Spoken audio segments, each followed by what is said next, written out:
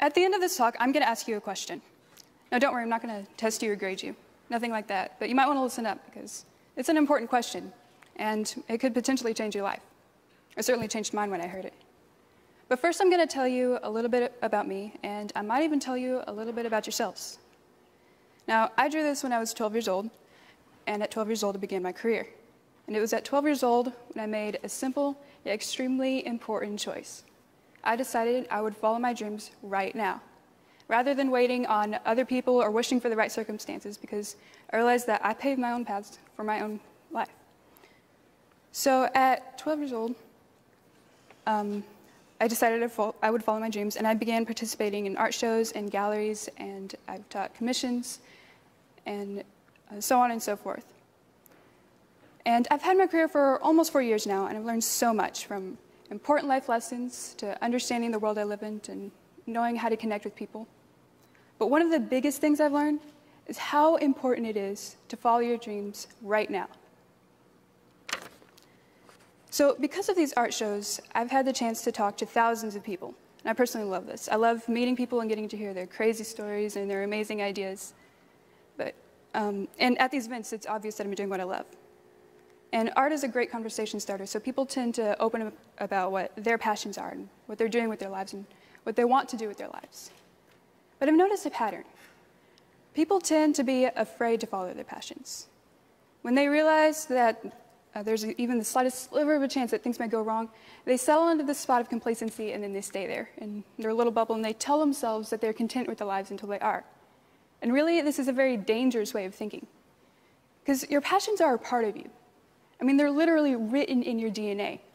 They're much more a part of you than Western culture teaches.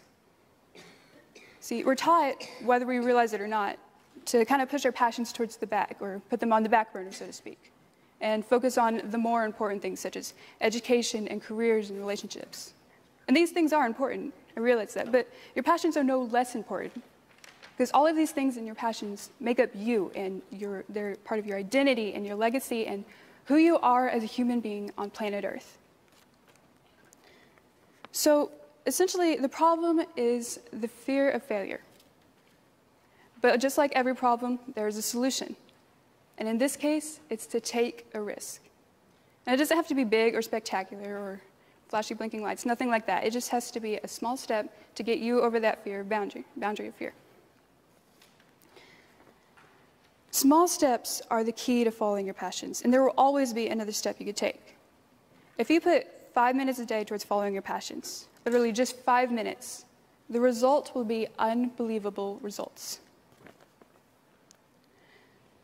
So the point is to follow your passions right now, rather than waiting, like I said earlier, on other people and wishing for different circumstances, because you pave the way for your own life. So why should you follow your passions right now? Well, number one, if you don't do it, you'll step outside your comfort zone. Now, everyone has a comfort zone, and we all need to expand it every once in a while. For me, it was my first art show, and it was outside on a windy night. I was kind of chilly, I hadn't eaten, and I really didn't know how to sell my art. But that was the night that I fell in love with art, and I fell in love with sharing it. And I knew next time that I'll just bring a jacket and I'll eat beforehand. It's not that hard. Number two, if you don't do it now, you'll regret it later. Now, you'll always have a second chance, and a third, and a fourth, and a fifth. It will never be at any point too late to follow your passions. But why not get that head start? When has complacency or procrastination ever had a benefit in any way on anyone? The answer is never. 3, you will learn so much. Just like I learned to bring a jacket and eat beforehand. It's not that hard to learn.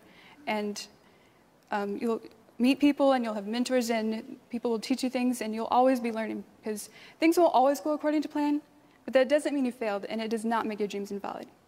Because that's important. Nothing can make your dreams invalid.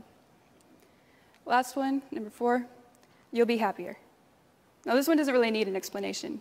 When you do what you love, you're happier.